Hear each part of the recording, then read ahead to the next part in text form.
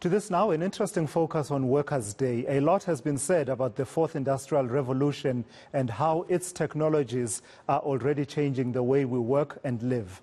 Is South Africa's workforce equipped to deal with this changing landscape, and what should we be teaching our children to prepare them for digitization?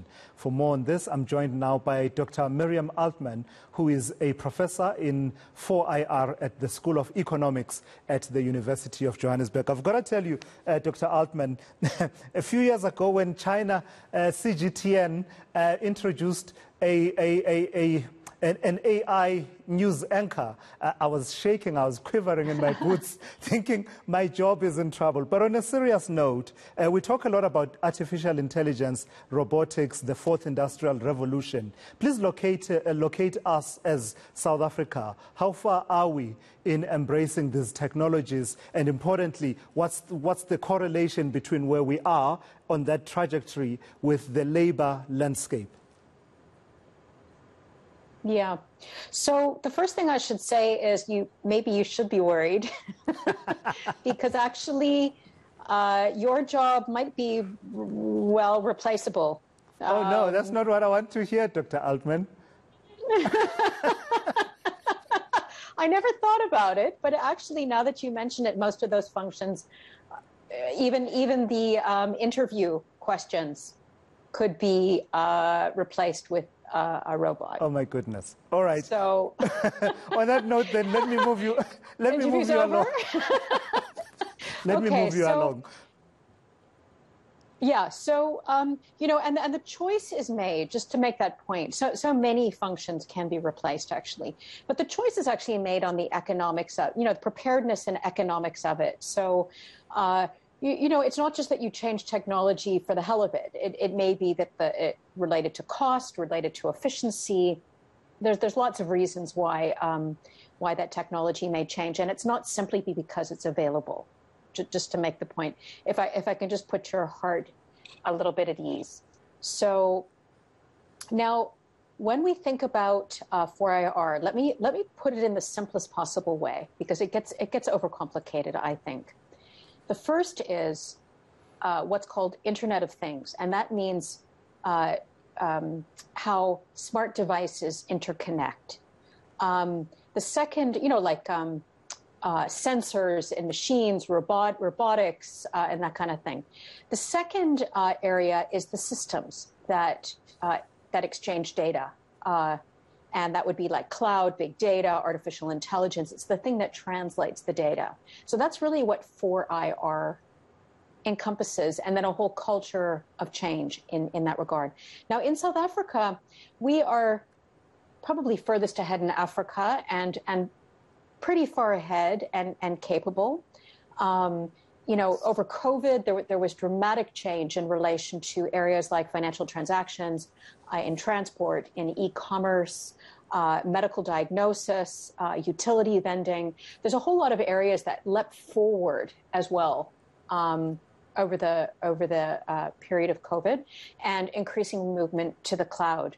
The challenge in South Africa is not so much the technological capability, but rather inequality and access to broadband and a digital world. That means that it's very hard to bring the whole population along. And if we want to succeed as a country, then we have to have the whole population engaged with all things digital. Sure. So just tell me then, in terms of the sectors where we are seeing some application of AI, robotics, the Internet of Things in South Africa, other than yourselves and Professor Marwala at UJ, as well as Professor Tawana Kupe, who seem to, at least to my mind, to be the spearheading this conversation about digitization, 4IR, robotics, and artificial intelligence. Other than that, are we seeing application of these concepts in South Africa with the result that, for instance, in areas where self-driving vehicles are now something that's common, I don't know if there are places like that, but certainly that would have implications for workers who used to drive these vehicles? Well, I don't know that self-driving vehicles are common anywhere. So let's just create a reality base. The way that it's applied in every day in our lives. When you get online to shop, when you get online to get information, we're actually using these kinds of services all the time, and information is being gathered about us all the time, which is sometimes a danger, and being used to get advertising to us and other products. We're engaging with it all the time, whether we know it or not. I think most people are aware of it. Anybody who's got a cell phone and is engaging online via their mobile phone, certainly, whether you're aware of it or not, is being monitored, is providing information, is accessing information, et cetera. I remember a time when, I think it was in 2020, when one of the big banks, Standard Bank, was closing a number of their branches simply based on the fact that they were saying that demand for in-branch services is no longer what it used to be. There are still people who still go into a branch, but certainly the numbers are not what they used to be. When one thinks about examples like those, is one justified to have a reaction of fear, concern, or could we look at the situation around and say, actually, it presents opportunity as well? What opportunities does it present? I think we have to see it as an opportunity. Certainly, I'm very happy not to go to a branch. So, transacting online in a country where there are great distances, it's not an issue for me, but for most people, getting to a bank is a very expensive endeavor. And certainly, the expansion of digital banks is a fantastic thing, particularly from an equity perspective. So, you win some and you lose some. You may lose some teller jobs, you gain on another side, people save money in terms of their transport. There are a lot of benefits. Where one may put the brakes on is in areas like retail checkout. Let's take that as an example, where if you were in North America or the UK, you would find quite a lot of self-serve in checkout. They often have mixed kinds of checkouts, some with cashiers and some where you can just do it digitally and self-serve. Now, the question that sometimes arises in a country like South Africa with very high unemployment is whether you put the brakes on stuff like that, where you're not really affecting national productivity by virtue of stopping it. So you wouldn't want to stop necessarily automation in manufacturing or even in agriculture, but in certain kinds of services that don't really interface in the global market. So it doesn't really dramatically affect national productivity. Then one may want to put the brakes on to stop that. Now, if I can just give an example, a long-standing regulation. I've been involved over the years in trying to make sure that it stays in place, which is petrol stations. Now, internationally, like if you were in the United States, for example, or Canada, I'm not sure where else, you would be mostly serving yourself petrol. And in South Africa, actually, the regulations don't allow self-service. It is not possible to have self-service in South Africa. And you are required to have forecourt service agents. Now, from a job creation perspective in South Africa, again, there isn't really a negative productivity impact. So you may as well keep those workers there. Yeah. Lastly, Dr. Altman, we've heard about AI bias and the anomalies that arise from some of the algorithms and how they play out and manifest, certain biases within society itself.